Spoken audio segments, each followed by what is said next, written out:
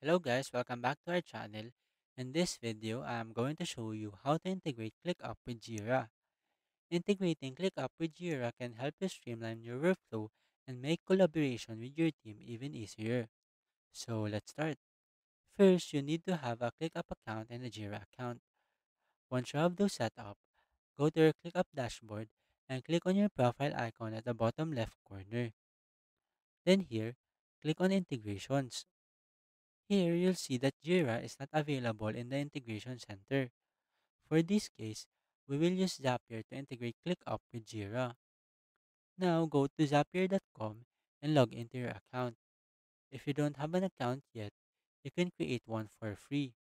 Once you're logged in, click on this Create Zap button at the top left corner of the screen. Here, first change the name of the Zap. I'll name it ClickUp with Jira. Next, search for ClickUp as your trigger app and select the trigger that you want to use. For example, you can choose New Task. This means that every time a new task is created in ClickUp, Zapier will automatically trigger an action in Jira. After that, click on Continue. Here, connect your ClickUp account and click on Continue.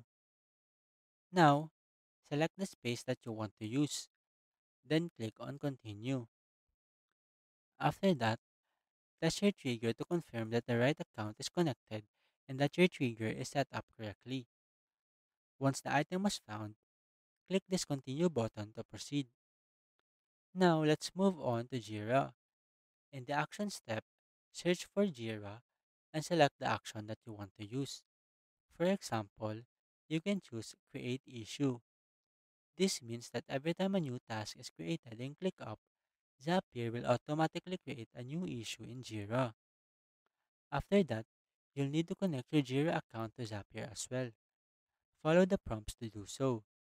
Once you've connected your Jira account, Zapier will ask you to set up the action. To map the ClickUp data to Jira, simply click on the fields and select the appropriate data from ClickUp. Once you're done, test the Zap to make sure it is working properly. If it is, you can now publish the Zap and turn it on. Then start automating your workflow. So that's it. If you wanted to know how to integrate ClickUp with Jira, that is the easiest way I know how. I hope you find this video helpful, and if you do, kindly give us a like and subscribe to our channel. Thank you very much and see you on the next video.